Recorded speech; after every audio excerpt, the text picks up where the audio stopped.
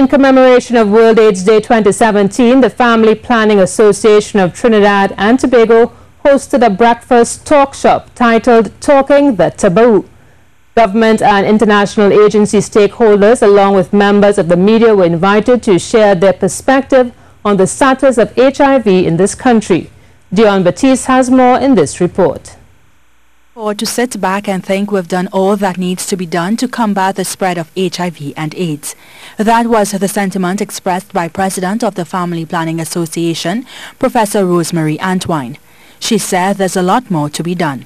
There's a certain sense of complacency at this point in time in the struggle in relation to HIV, because somehow we think that we've done so much and we've done it all.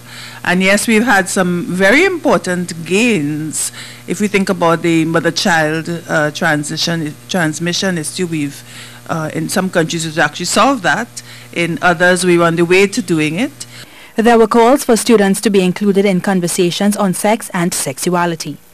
Vice Chair of the Commonwealth Youth Council, Nikolai Edwards, said we can't continue to shy away from what is widely regarded as taboo subjects. He believes that society at large would benefit from an educated public. Society is the way it is because we've been shaking our responsibility. When it comes to the schooling system, you have persons there that you can deal with hard-pressed issues, but we're not doing that. We're continuing to bury our heads in the sand, and this is why we have to treat with a lot of the issues that we have burning right now in society.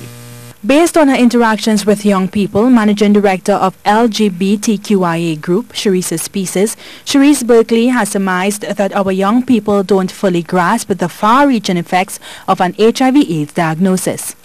So we have a lot of young people who say, okay, what if I get AIDS? Well, I'll go and get a pill, whatever, and that's it there. End of story. But we don't stress that, this is going to be the rest of your life, and you are going to be responsible for the other people that you have sex with, because that's going to be the rest of their lives also. Liaison Officer of the United Nations Population Fund, Aurora Ramkisoon, commented on policy issues, noting that the Child Sex Act of 2015 prohibits persons under the age of 18 from having sex. She said this in turn limits the information and subsequent treatment which can be offered to underage persons who engage in sexual activity. And there's mandatory reporting required by the healthcare provider, the police, parents, any responsible adult who is knowledgeable of the sexual activity.